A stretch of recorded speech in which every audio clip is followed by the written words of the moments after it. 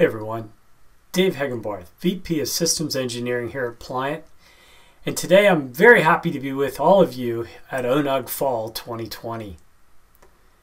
I thought we were going to be in New York together, but instead I'm presenting here from the basement, as well as you're probably watching from some other location that's way different than where we thought we'd be. Nevertheless, I'm excited to show you how our no-code, low-code platform at Pliant is transforming how organizations automate their network and IT infrastructures. Some of the key benefits this year we've seen is faster automation. Pliant customers will be able to keep pace with this crazy changing world by completing automation projects in days, not weeks or months. The use of automation has also lowered the rate of errors that are introduced when configuring infrastructure components by hand. This has led to a dramatic reduction for some of our customers in the number of help desk tickets after an installation has been complete. Lastly, while no one likes to troubleshoot their code, Pliant includes a full debug output for the code that comes with each of the action blocks that you use to build automation.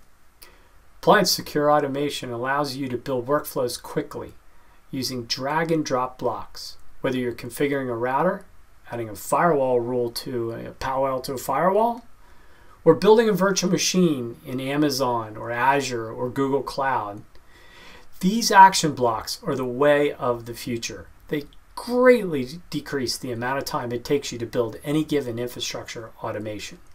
In the demo I'm about to show you, we're going to use these action blocks to build an IPSEC tunnel from our corporate PaloAlto firewall to a VPN in AWS.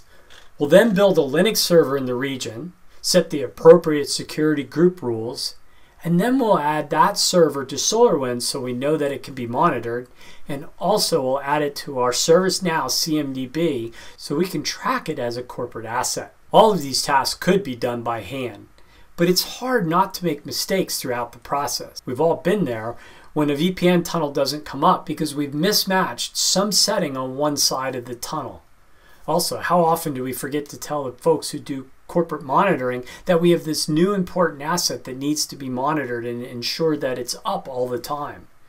And lastly, as I mentioned, keeping track of assets in a CMDB when the assets can be spun up or destroyed virtually, it's very hard to keep that in sync. All of this can be done with a series of action blocks. Let's go over to the lab and see how Pliant does this. All right, before we go over to the lab, I'm going to put up the drawing one more time. We have our PaloAlto firewall in the corporate here, and we want to build an IPSEC tunnel out to AWS using the action blocks in Pliant. So we're going to build that tunnel. We're going to connect to the VPN that's in that region. We're going to add that virtual machine to SolarWinds, and then add that virtual machine also to our ServiceNow database, all in one automated workflow. Let's take a look. So here we are over in corporate in the PaloAlto firewall, where we're going to build a tunnel from this to our AWS VPC.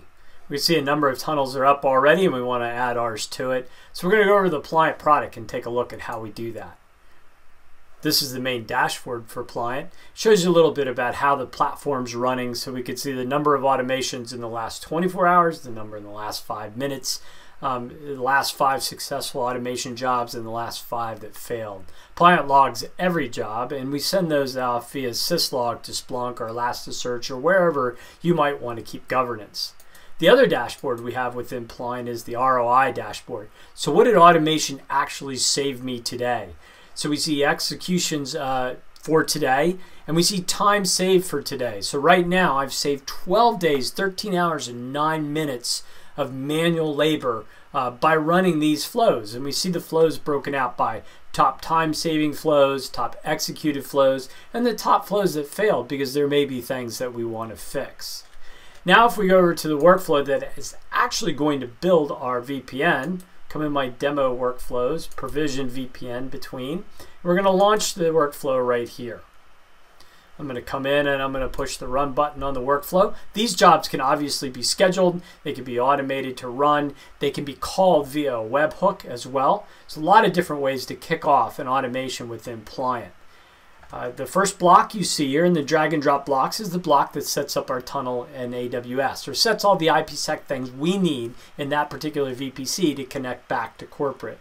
Once that's done, we actually gather the information from AWS. We assign it in a variable right here, and then we use it as the input to the routine that builds out the IPSEC tunnel on the PaloAlto side.